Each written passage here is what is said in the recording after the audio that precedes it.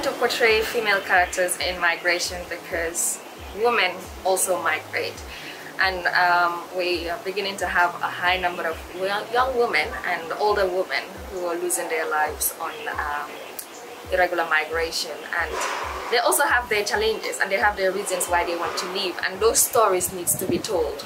Those stories needs to be heard. They need to be also given a platform and an opportunity where they can express themselves so people would understand why they are also on this migration journey.